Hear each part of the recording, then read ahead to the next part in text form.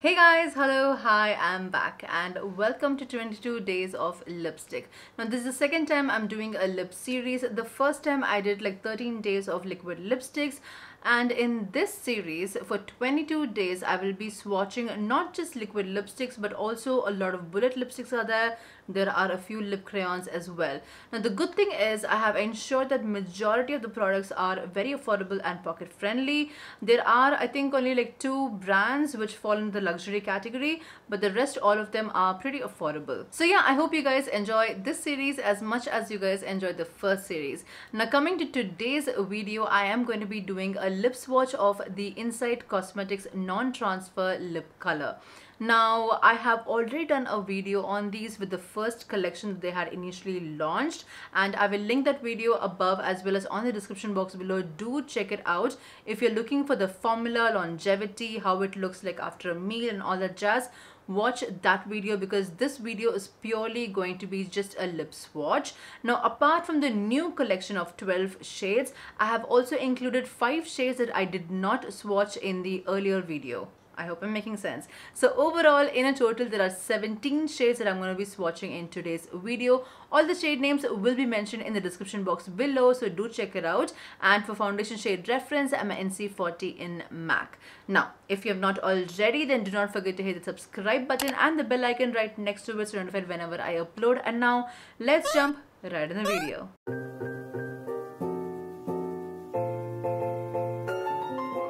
So just before we get into the lip swatches, just a quick FYI, I think they have increased the pricing from 75 rupees to 81 rupees. Now that is for 4 grams of product. They have a total of 24 shades. So yeah, let's finally move on to the lip swatches.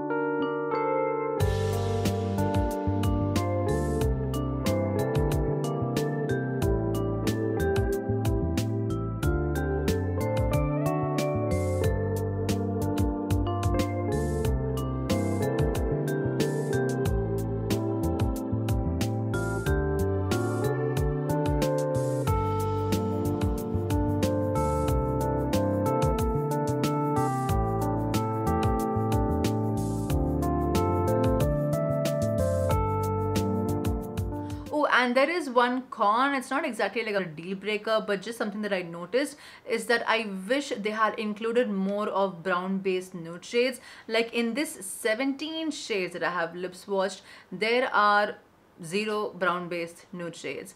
The nude shades that are there are mostly pink based, and the rest of the shades are just darker colors like red based or berry, plums and pinks, but there is very less of browns. So I really wish in this newer collection of 12 shades they just came out with, I wish they were a bit of brown based colors as well. That would have been great. So guys, this wraps up today's video. I hope you all enjoyed it. If you did, do not forget to hit the subscribe button and the bell icon right next to it to be notified whenever I upload, as well as like the video and comment down below if you have any questions or requests. I will try my best to do that for you, as well as follow me on my socials, which is Isachanayor on Instagram and Isachanayor on Twitter as well. So until the next time, take care. Bye.